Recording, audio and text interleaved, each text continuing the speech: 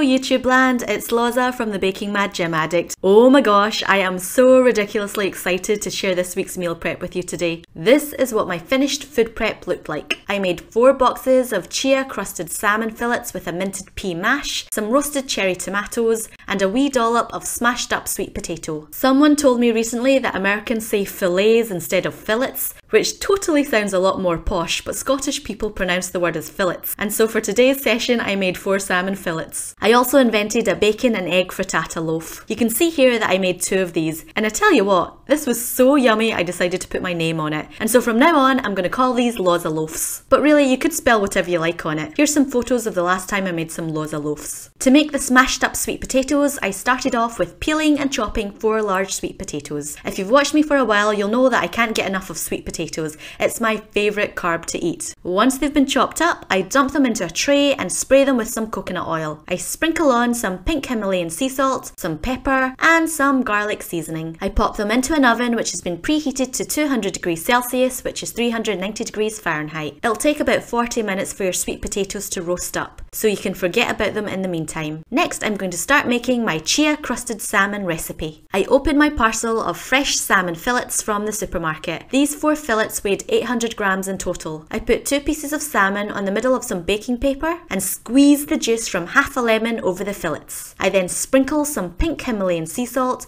and some freshly ground black pepper on top. I sprinkle 1½ teaspoons of chia seeds over the top of the fish and lay on some fresh dill. These feathery looking herb leaves have a mild warm flavour and it's just perfect with fish. I finish off the salmon with a quick spray of coconut oil. So now I fold the baking paper in half to cover the fish. I start from one end and gently fold over the corner. I continue to carefully fold the baking paper around the border and crimp the edges of the paper together. Once I've reached the other end of my pouch, I take the overhang of baking paper and neatly tuck the excess paper underneath to seal in my pouch. Steaming the salmon in parchment paper is a healthy and tasty way to cook it. It's so simple and it takes only about 12 minutes to cook. I call this my super salmon recipe because salmon is one of nature's superfoods. It's chock full of healthy omega-3s, which is said to prevent coronary heart disease, high blood pressure and rheumatoid arthritis. The cheeky chia crust adds extra superfood powers. Chia is said to have amazing health benefits because it's a good source of omega-3, fibre, antioxidants and protein. Superfood facts aside, this dish is just downright tasty. You'll see from my oven that I have my sweet potatoes on the top shelf. 2 whole chickens are roasting in the middle shelf, and then I've got my salmon on the bottom shelf. I won't waste your time with explaining how I cook my chickens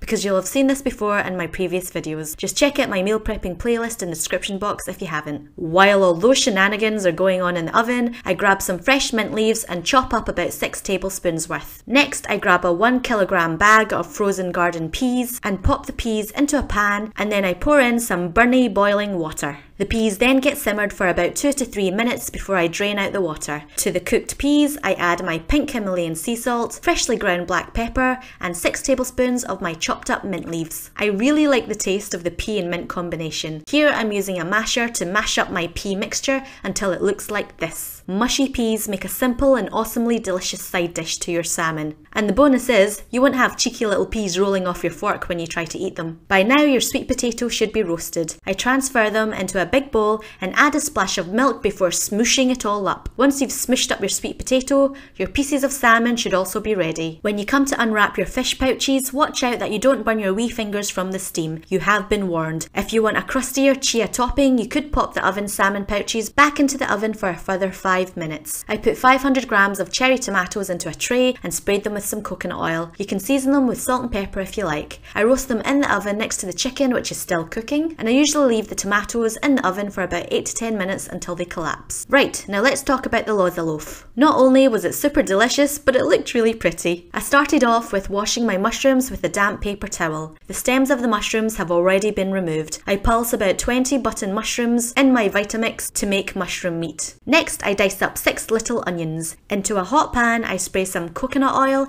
and add in my onions and some garlic powder. I continue to cook the onions for about 5 minutes until they turn translucent before setting them aside. side. Next, I use the same pan to saute my mushroom meat. I decided to sprinkle some pink Himalayan sea salt onto the mushrooms to try and drive out some of the moisture. The mushrooms only need to be cooked for a couple of minutes. The other thing I do to make my loza loaf is to chop one zucchini in half lengthways before using a vegetable peeler to peel long strips to make zucchini ribbons. I make these ribbons because they act as dividers inside the meatloaf to separate the different ingredients. Once the zucchini ribbons get too tricky to make, I just dice up the remainder in little cubes like I'm doing here. I line my loaf tin with a piece of non-stick baking paper. On top of that, I lay some rindless shortcut bacon. I also use slices of bacon to line up the side of my loaf tin. Next, I pack in some of my smushed up sweet potato and use it to build a mini wall inside my little loaf tin. I grab some of the zucchini ribbons and use it to secure the sides of my smushed up sweet potato. I then add my cooked onions on one side of the loaf tin and then add some more cooked onions to the other side of the loaf tin before topping the onions with the sautéed mushroom meat.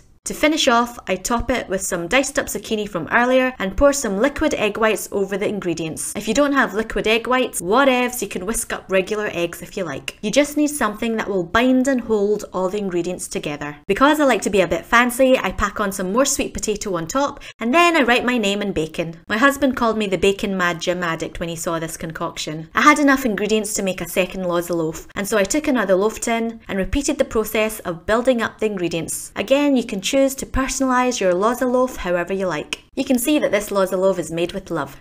These then get popped into the oven to cook. And yes, the chickens are still cooking away in the oven. The loza loaves will be cooked in about 25 to 30 minutes. Once the egg is set, you're good to go. I usually leave the loza loaves sitting in the tin for a further 15 minutes or so after cooking because that helps them set. The message on top of your bacon and egg frittata loaf is of course entirely optional, but I really think it adds a little something extra. I portion out 4 of my food prep boxes with some mushy peas, the Chia Crusted Salmon, a dollop of sweet potato mash, and some roasted cherry tomatoes. These made a really delicious low-carb lunch for the coming week. The salmon ended up really nice and succulent because wrapping it in baking paper really helped to gently steam the fish and seal in the flavours. Needless to say, the loza loaves were also super delicious. And so I hope you enjoy these clean, healthy, yummy-licious recipes. As always, please feel free to share, like and comment because I really love connecting with y'all. If you're new to my channel, please subscribe and connect with me on Facebook and Instagram. Happy food prepping everyone and have an awesome day. Bye!